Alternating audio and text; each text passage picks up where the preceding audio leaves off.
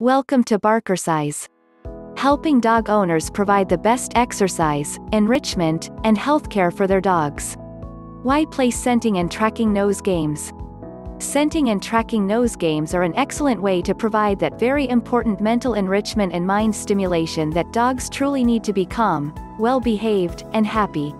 When a puppy is born, they are blind and deaf, but their sense of smell is fully intact. The newborn puppy relies on this sense to decipher the world they have entered, and it will continue to do so for their entire lives. The nose rules the brain, and the portion of the dog's brain that is dedicated to examining scents is 40 times larger than that of humans. Scientists estimate that the dog's brain can identify smells 1,000 to 10,000 times better than humans. You can combine this extremely powerful sense of smell and a dog's natural desire to hunt with their love of toys, food, and exercise to play many games. You can have fun together, exercise your dog's brain, and expend some of that pent-up energy all at the same time. Being a social animal, playing is very important in developing relationships and bonding. For a full guide to nose games for dogs, click the link in the description below. 12 scent and tracking nose game ideas. The objective is to start off simple so your dog is successful from the start, and don't try to advance too quickly or your dog may become frustrated. Game 1. Which hand? A very simple game to start with is to place a treat in one hand with a closed fist so your dog can't see the treat, and have them select which hand it is in. If they choose the wrong hand, show them the treat but don't give it to them. For a more advanced version of this, get 3 or 4 cups or containers turned upside down. Hide a treat under one of the cups and have them find which cup the treat is under. Game 2. Find the treat. Using up to 10 cardboard boxes, you can hide the treat or toy in one of the boxes and have your dog indicate which box it is in. The first few times you can leave the boxes open to make it a little easier. Start by putting your dog in another room so they don't see which box you hide the treat in. If you have more than one dog, it is best to play the game with one dog at a time. To take this game to a new level, you can teach your dog to find a particular scent similar to how drug dogs are taught. With a ball or toy, put a scent of the item such as an essential oil or similar and get your dog interested in the item. Hide the item in one of the boxes as before and have them find it. As you repeat this game, use the same box to put the item in to avoid cross-contamination, but simply move the box. As your dog gets good at locating the scent, you can put the scent on a piece of paper and place it in the box to test if they are able to locate that particular scent. Game 3. Find it while on a walk. While you are out on a walk, take a treat from your pocket and show it to your dog. Toss the treat into some long grass or brushes and have them find it. This is good to bring a little variety to your walks. Game 4. Hide and seek. Put your dog in a sit-stay or have someone hold them while you hide. Then let your dog find you. Stay very still and quiet so as not to give away your hiding place, and allow them to figure it out for themselves. As your dog gets more skilled at finding you, hide in more difficult places like under a blanket or behind a curtain. Give your dog lots of praise when they are successful. Game 5. Hide treats around the house. Put your dog outside and hide treats around the house in places they can access. Try placing them at different levels so your dog is using both ground scent and air scent skills, such as some on the floor and some on the arm of a chair or somewhere reachable but above their head height. Let your dog in and allow them to find the treats. Most dogs will keep going until they find all of the treats and know when there is no more.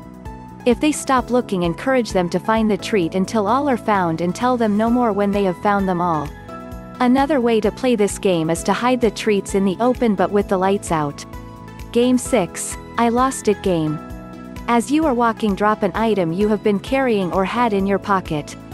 Continue walking for a further few meters, then stop and look like you lost something. Say to your dog, "Where is it? Find it."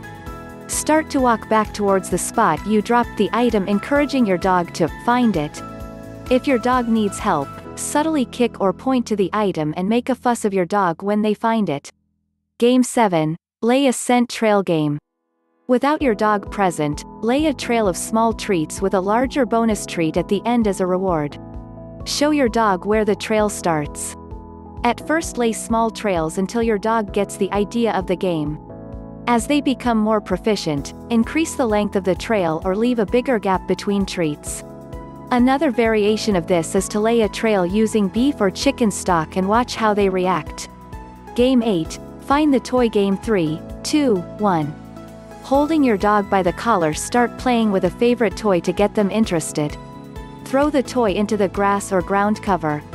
Count backward from 3 aloud and then release your dog, telling them to find it. Once they have the idea of the game, you can increase the difficulty by holding them for a longer period of time, or play it in the dark so they only have a general idea of where the toy landed. Game 9, Get That One. Game. Go to the area you want to set this game up and plant several items or toys around. Then get your dog and start playing with a toy to get them interested in that particular toy. This will allow their and your scent to be strongest on this particular item.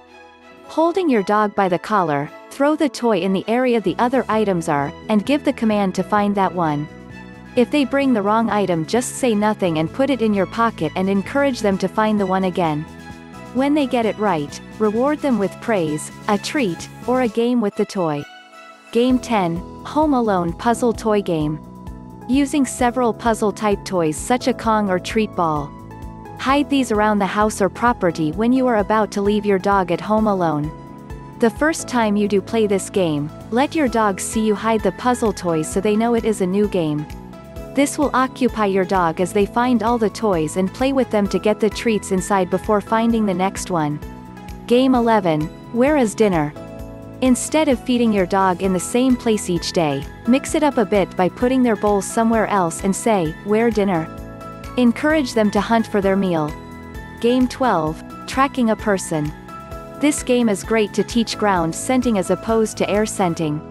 Lay a track in moist grass, where the scent will be easiest to find. Scuff your feet at the beginning to create a scent path. Walk 40 to 50 meters in a straight line, scuffing your feet along the way. As you walk, drop a treat every meter. You can use cones or something to mark where the treats are so you know where you have walked. At the end of the trail, place an object with your scent on it like a sock with treats inside. Walking your dog on a leash, tell them to find it. Don't guide or correct them if they go off course. It is often difficult to distinguish between a dog off course or a dog picking up an air scent. As your dog becomes more proficient at this game, you can make it more difficult by laying the trail going in different directions. Give some of these games a try and see which ones your dog enjoys the most. Let us know in the comments of any nose games you play with your dog.